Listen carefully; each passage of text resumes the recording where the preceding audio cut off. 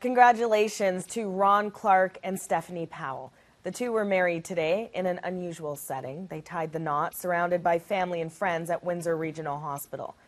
Clark has a brain tumor. He's having his third surgery tomorrow. He and his new bride are hoping it will prolong his life. Here is their story in their own words.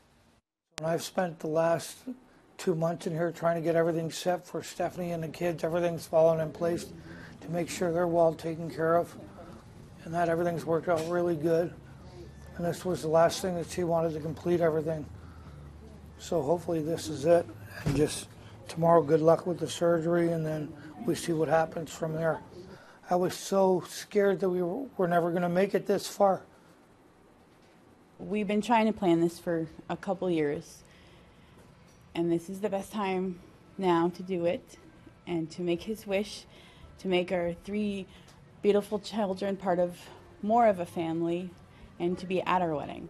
I just can't wait to see the smile on her face today when she comes walking in. Her and my daughter looked so beautiful this morning when they came in. And Grandma and Papa went out and bought like little tuxedo outfits for the boys. Little bow ties, the black pants, the shirts and shoes and everything for them. I just hope that I can make her so happy today. To the love and commitment that you share with one another today and always. She's been waiting so long for this.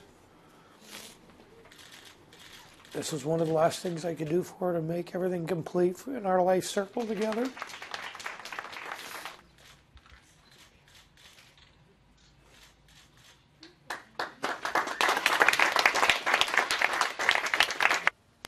We wish them lots of love and happiness.